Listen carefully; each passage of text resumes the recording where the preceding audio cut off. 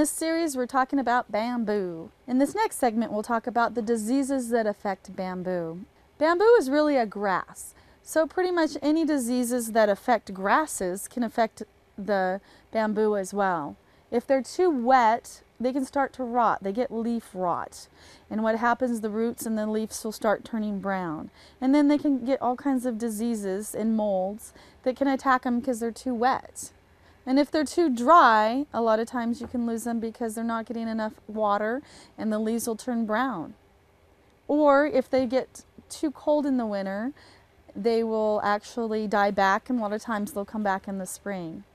Right now there's a big problem in India with culm disease, and the culm is actually the main stem of the plant. And what is happening is there's a disease, it's a virus, just like the flu virus here, that's attacking up to 20% of the bamboo forests and killing them. And there's really not a lot that they can do about it. Apparently they're trying some copper type sulfates, and they're putting some powders on the bamboo, and that seems to help. Apparently it's working. But diseases, just like with humans and other plants, are going to continue to be a problem. But most of the time, plants only get the diseases when they're stressed. Either they're too dry or they're too wet.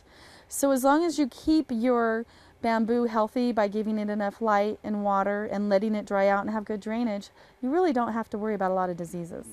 Next segment, we'll talk about how to use bamboo in landscaping.